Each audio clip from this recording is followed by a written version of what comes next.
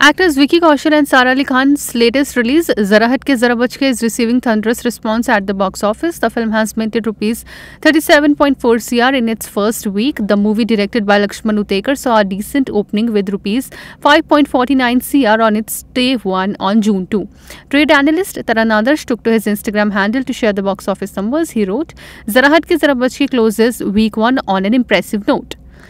According to Taran, the film should dominate in week 2 till Prabhas' starrer Adipurush hits on June 16.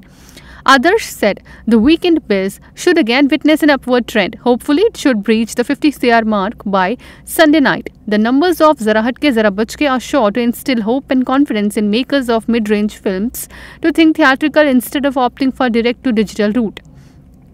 Starring Sara Ali Khan and Vicky Kaushal, the film revolves around Kapil and Soumya, a happily married couple from Indore who live in a joint family and decide to get a divorce. One fine day, things don't go as planned as their family gets to know of it, and thus begins a comedy of errors. INS report.